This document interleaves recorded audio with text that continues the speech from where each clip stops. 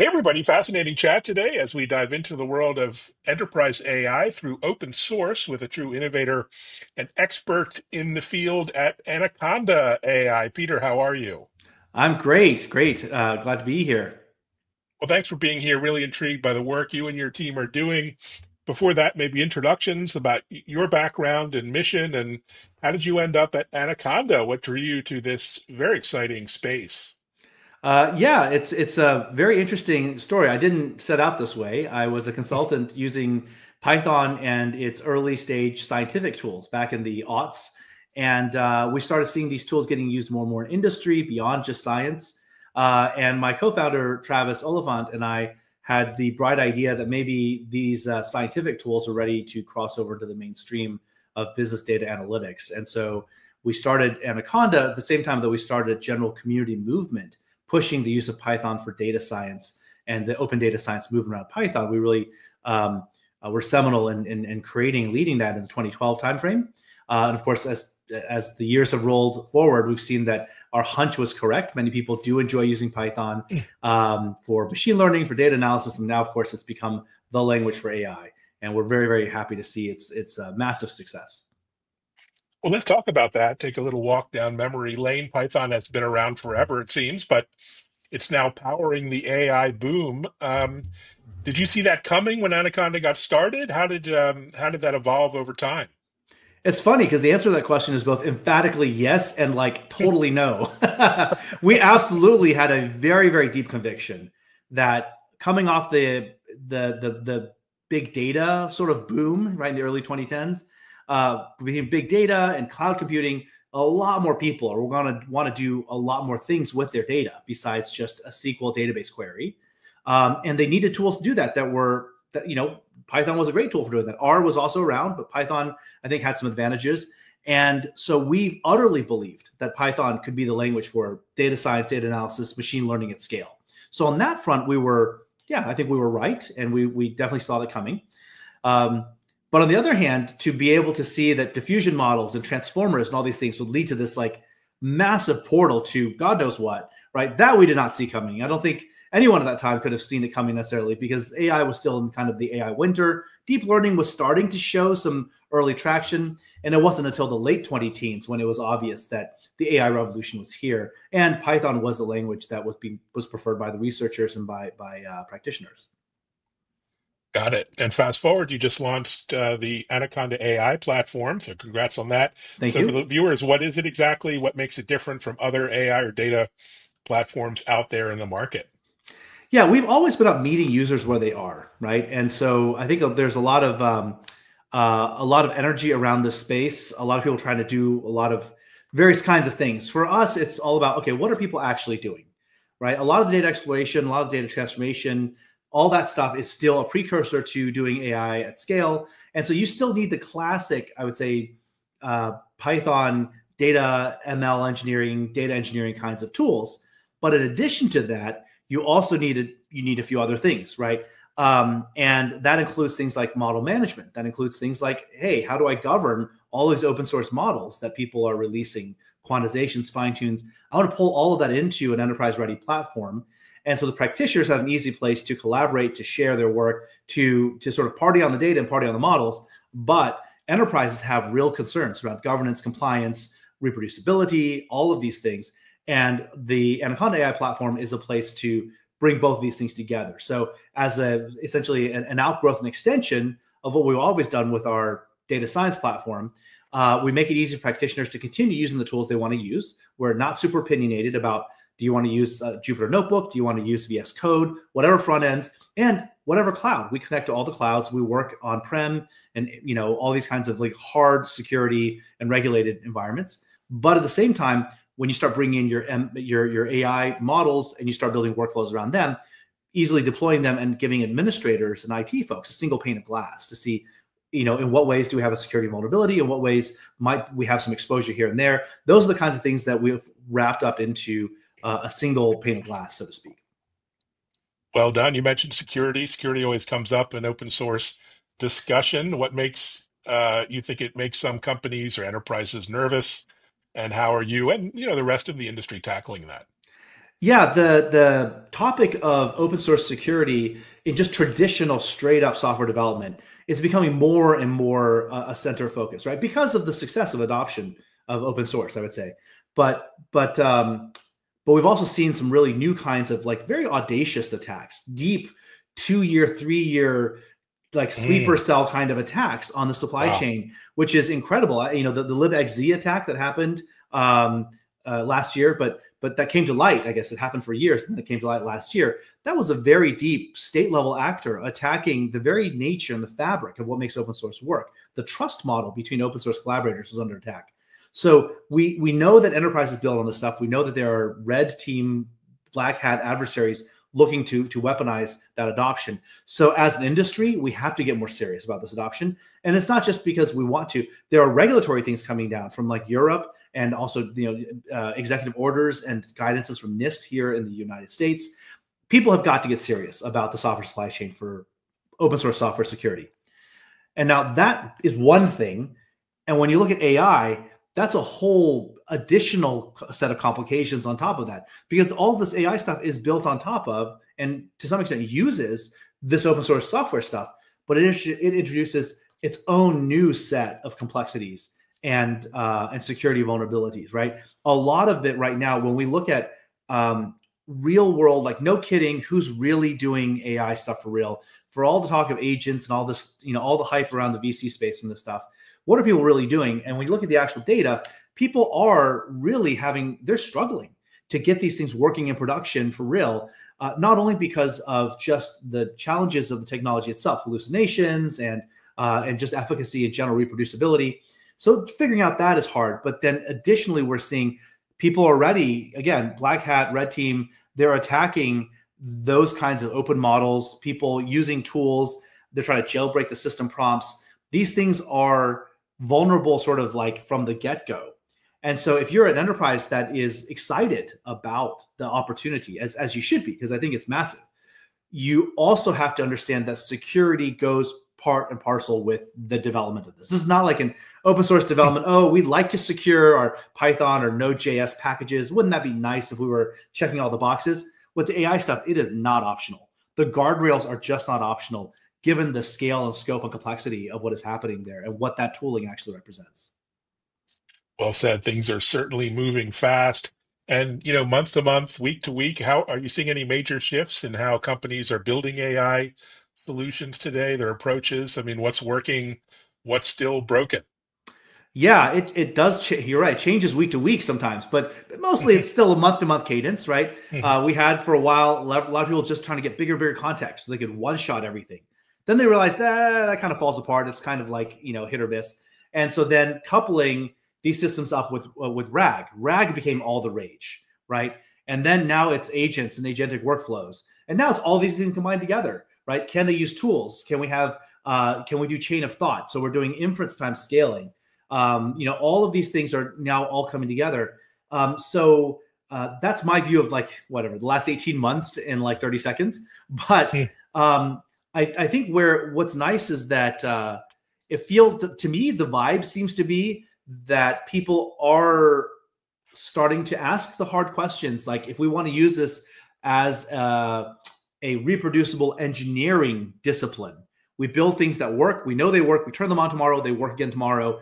Like if we want to build that on top of these stochastic and probabilistic sort of components, these squishy soft components, how do we actually do that? And so more and more of the conversations that I feel like I'm having with people, they are looking at that problem and not having wishful thinking, not just being like, okay, well, some new paper released next week is going to solve it all for us. I think people have kind of given up on that a little bit. People are starting to understand to actually deploy LLM AI technology at an enterprise grade level, you have to be extremely thoughtful about each piece of it. You have to do the evaluations. All the magic is actually in the evals. And whether you build your own framework, whether you use one of the existing ones that are out there, there is no silver bullet. I think the evaporation of the silver bullet might be the biggest vibe shift over the last year. That it's not just RAG, it's not just agents, it's not just chain of thought. It's a lot of these things being put together thoughtfully, and then a thoughtful enterprise-specific, domain and problem-specific set of evaluations. There's not a shortcut to it. So I think that's kind of where I'm glad to see the industry conversation maturing around that, because that I think is the high integrity thing to do. Oh, such a great insight. And as you look for opportunities for improvement in the AI developer workflow right now, obviously you're focused on tooling, but where do we need improvement if you were to do a SWOT analysis? Is it tooling, of course, but process, mindset, training, other things? Yes to all of them. Sorry, that's sort of a cop out answer, but that is it's all of these. I guess the thing is, what I would maybe as a metaphor, if we use metaphor, right? If we're moving from like the 1920s and 30s, and you've got cars, and we know how to drive cars, and there's some safety that you need to put around cars. That's maybe traditional software development, and then we move to jet airplanes that go like Mach 0.9, 0.95. You have to do all the things but better, right? Your manufacturing tolerances have to get lower. Your pilot training has to get better. The infrastructure you build, the runways have to be much, much smoother than just some crappy little country road, right? The tires have to be higher quality rubber or they explode when you land. Like all these things, it's unfortunately, yes. But if you get all that right, wow, you can hurl 300 people through the air at the speed of sound, right?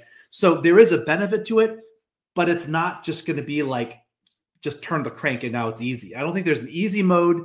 There's an easy mode to deceiving yourself that you're doing something interesting. To do actually something correct is not going to be an easy mode. It requires upgrading all of these things. And actually the hardest thing isn't the technology, the tooling. It is, I think, the mindsets. I think it's setting executive and other stakeholder expectation. And that's not something, that's something on us as an industry to sort of level set, right? And that's where conversations like this, I think, hopefully can have some kind of impact where people can say, okay, everyone else is also struggling. It's not just me. We don't really just suck uniquely. Everyone's struggling with this, right? Fantastic thought there. So there's a lot of, discussion, controversy occasionally around AI models built behind closed doors. That's Do you right. think the closed source, as if you call it that, AI approach is a threat to innovation, or is this just the way business gets done?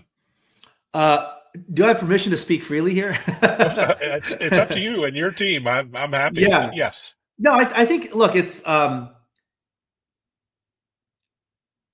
think it's going to follow the same cycle of technology innovation and Mm. adoption as anything else, right? That certainly for people to garner the investment and to sustain investor enthusiasm, they have to tell a story about some proprietary advantage. And when you look at AI, well, it's either the data or it's the model or it's your people that know how to train the data into a model. But the algorithms are all being published in papers that are widely available. The hardware you're doing it on is the same GPUs that Jensen is selling to everybody else. So it's not like you got a lock on the architecture of the hardware. Now, Google does have their own hardware. There's a lot of people making custom hardware, but for the most part, those are cost benefits. Those are not like a quantum leap in capability of what an LLM does or what an AI model does. So the question is like, if you didn't say that I have something closed source that's opaque and that's of special value, you'd have some hard conversations from the investor side of the world. So I think there is some motivated reasoning there. But if you think about this from the point of view of just a machine learning expert or someone who's thinking about these things at a technical level, there's really no magic or secret sauce in this. There are techniques, of course, to get the most efficacy when you're training, to get it to converge, loss curves. I get it. There's definitely real skill there. But is it $100 billion of market cap worth of skill?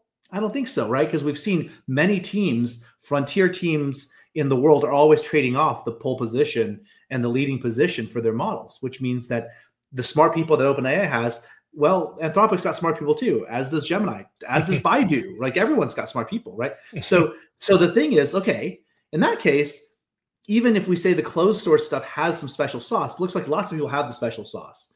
And when we think about, okay, where does the data come from? Well, a lot of it's scraped off the open internet. A lot of it is public data. A lot of it is, books and other things. Some of them are in the public domain. So I think in long term that a huge part of the value in an LLM is based on data that is in the commons or publicly available to everyone. So the baseline that should be publicly and generally freely available is going to be quite high. I don't think it's like you either get ChatGPT or Llama 5 or nothing. I think that the what's publicly available in the open is going to be pretty high, which means the commoditization pressure is going to be quite steep. It's going to be quite high. And I think in the long run, I think the industry will have to trend towards transparency. Otherwise, I mean, you see the latest controversy with what's happening with Grok, right, over at XAI. Mm, You know, that's not tenable. We cannot have a customer support chatbot for medical care all of a sudden spewing anti-Semitic stuff because a patient's mm. name is like Feinberg. You cannot have that. That's not the world we want to live in, right? So we have to have transparency. We have to demand accountability in how this technology gets built. Amazing. Well, that's quite a mic drop moment for this discussion. But I do have one more question. I mean, looking ahead, you're such an innovator. Where do you see the open source AI movement headed over the next couple of years, and what's your role in it? Yeah, so